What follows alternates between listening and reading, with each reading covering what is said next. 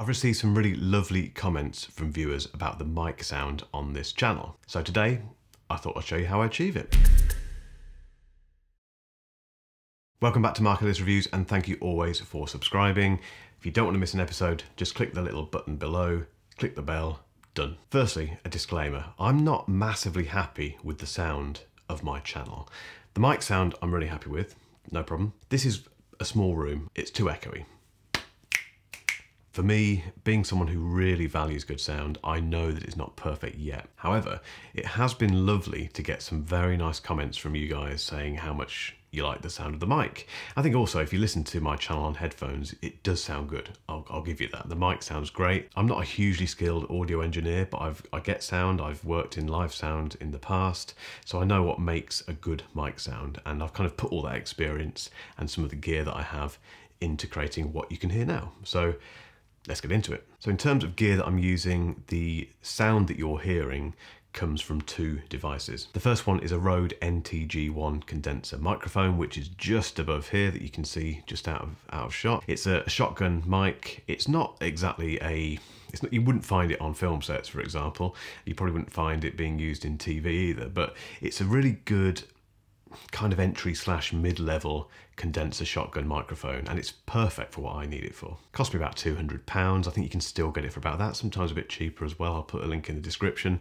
but it's great. I've been really impressed with this mic. Straight out of the box, it's been no trouble whatsoever. Now obviously that mic has to go into something to record what you're hearing, and for that I use a Zoom H4n Pro recorder, and I double checked before I started filming this, and I think it's been discontinued. At the moment, it's just not available on Amazon. And that's a shame because it is very highly recommended, which is the reason I bought it.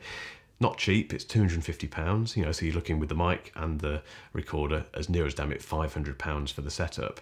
But the Zoom recorder, like I say, comes highly recommended. It's got very good internals in terms of how it processes sound.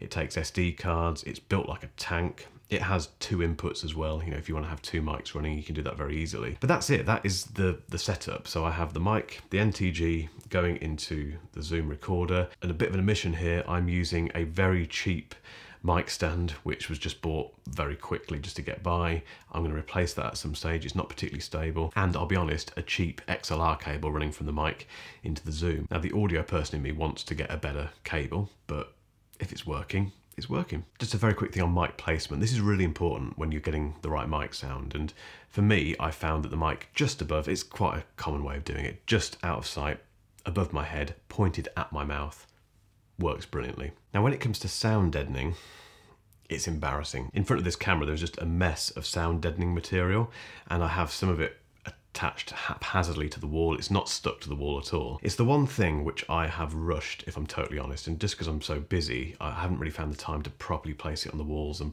properly affix it to the walls. So it's a complete bodge job, and all I've done at this stage is focus on the area in front of me. So to prevent my voice from bouncing off the walls and the screens and stuff in front of me, I have all this foam here. I haven't really done anything behind me. There's no deadening in here apart from the carpet, and that is why you do get a bit of echo if you can hear it. So before I do any of this kind of A-roll filming, I always just throw these things in front of me and hope for the best. I put one on the desk as well on the surface just to reduce any reflections from there, but it's embarrassing, to be honest. But I think you'll find that a lot of YouTubers do a similar thing, particularly when their studio is being used for other purposes. So yeah, sound deadening, again, I can improve this, but it does make a difference because it stops my voice bouncing off the wall behind the camera. The recording process is really simple. Once I've got the mic in the position I want it to be set at, I pop the Zoom recorder on, and I'll be honest, I've not touched the volume since I set it originally. So in terms of, and that's the input volume. So it's basically set, and at the moment it peaks at about -6 dB, which gives you loads of headroom. It basically means that the file that you end up putting into the computer isn't distorting, there's no clipping, there's loads of, you know, you get the little waveform on the track in Logic, for example. It's just, it looks nice. It's not kind of going like that. Nice and smooth, and there's lots of headroom above to give you plenty of room to add volume and add EQ and all that sort of stuff. It just means that once I've finished recording, I can just take the SD card out, stick it into my Mac Mini, and away we go. So once I've finished recording and the file has been transferred to the Mac Mini, I drag that file into Logic Pro. And to speed this entire process up, I have a template in Logic called Mic Treatment, and that just has all of the settings, all of the plugins, etc. ready to go. So all I need to do is drag that audio file onto the track in Logic and start working on it. And the first thing I do is normalize that audio. So when it comes out of the Zoom, like I say, it's quite low in terms of recording. It's -6 dB peak-ish, which means I need to bring the volume up a bit. And the way you do that is by something called normalization. Now, I could really get into the weeds with this stuff, and I'm not going to. If you want me to go into it in more detail, let me know in the comments. But basically, when you normalize a piece of audio, it just raises the volume, essentially, because when you record into the Zoom, like I mentioned earlier, you're recording at quite a low volume. So to bring it up and make it better for a whole range of devices that it will eventually be played on, you normalize the audio. Now, if you're interested, the setting that I use in Logic is loudness, and I set it to 23 LUFS. Again, I will not get into the weeds with this, but it's basically a globally recognized standard which people use, audio engineers, etc. use to increase the perceived volume of music, vocal tracks, all that kind of stuff. So once I've normalized it, it's brought the volume up, I then just do a bit of EQ. Again, remember, all this stuff is in my template. I've done this once and left it, but the EQ is quite straightforward. So I roll off a bit of the bottom end between 30, 40, 50 hertz. That's where you get boomy sub bass, which you just don't want. I don't want that on my voice. And you just occasionally get that kind of low frequency rumble in life. It can be cars passing by, it can be a plane in the sky, whatever it is. So by rolling that off on the EQ, it gets rid of any horrible rumble. I then put a little boost at 200 hertz, and that is basically the body of the sound. So when you comment on the fact that this sounds like a very full-bodied mic sound, it's probably that 200 hertz boost that is helping that. I then add a little dip at 600 hertz, which is my preferred. I've mentioned this in the AirPods Max review that I did recently. It's my preferred sound profile. It just makes it less muddy. If you increase that, it would sound very muddy and not particularly nice at all. So I just like it to be dipped a little bit in the middle. I've then added quite a big boost, actually, at about 10K, which is about a 2 dB boost, which is quite a lot for an EQ tweak. And that is where you get a lot of the sparkle. And you have to be very careful with that, really careful with that. And it looks like I've added quite a lot, actually. I'd forgotten, but again, it seems to work. There's also a de-esser that I add, and that is supposed to get rid of S's, all the S's, the horrible S noises on your voice. It doesn't have a huge impact, to be honest, but I just like the fact it's on the track and it's there. It makes a bit of a difference, but not massive. And finally, there's a bit of compression added as well. If you don't know what a compressor is, a compressor very basically takes a piece of audio and it kind of raises the quiet bits, quietens the louder bits, and makes everything just a bit more glued together and a bit more consistent. That's a terrible explanation of it, and I'm sure there'll be audio people out there who will be laughing at me now and get involved in the comments and explain it better than me, but that's basically what compression does. And it's used across all types of audio. It's used on music, it's used in vocals as well, like I'm using it here. And I've just left it very simple. So I've used the stock Logic plugin for compression, and I've chosen the natural voice setting. I don't think I tweaked it that much. I may have changed it slightly, but you can see as my voice is kind of talking, you can see that it's peaking at about -5 dB of gain reduction, which means when my voice gets louder, it's bringing the volume down so it doesn't kind of shock the audience. That's it in Logic. I then bounce that file, which means basically converting it to a WAV file, and it's ready to be put into Final Cut Pro. So once it goes into Final Cut Pro and I've done all my edits, I'm happy with it, it's all ready to be published to YouTube, I do what is called a final master on the audio. And mastering, again, I'm not going to get into the weeds with this, but mastering is done with pretty much every song you've ever heard. Basically, after the song's been recorded, mixed, and they're happy with it, it goes to a mastering engineer, and that person basically makes it ready for consumption across a whole range of devices. And bear in mind that music may be heard in a car, on a car stereo, on a pair of headphones, on your TV, on your really expensive hi-fi system.